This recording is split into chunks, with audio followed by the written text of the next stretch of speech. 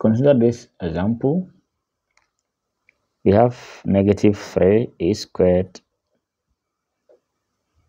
all raised to power 4. So this one is very simple. Okay, so let's go ahead. This power will affect everything. If you are given x t all raised to m, the same as x raised to m, t raised to m. So this one can be written as negative 3 to the power 4 times a to the power 2 times 4.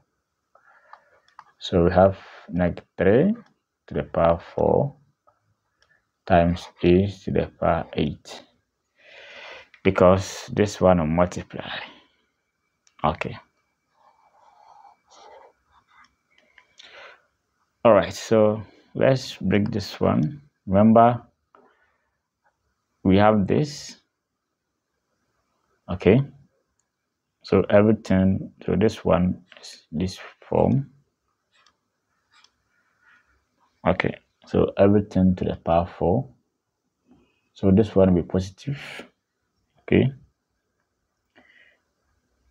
so I'll get 81 a to the power 8. Okay, so we have this one to the power 4. So everything to the power 4. Okay, so we have 81a to the power 8 as our answer.